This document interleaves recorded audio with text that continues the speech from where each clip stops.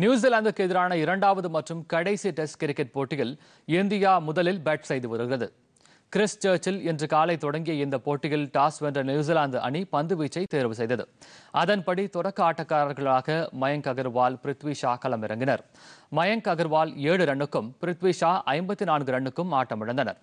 Captain Virat Kohli 3 ரன்னுக்கு ஆட்டமிழந்தார். Rahane 7 run எடுத்து ஆட்டமிழந்தார்.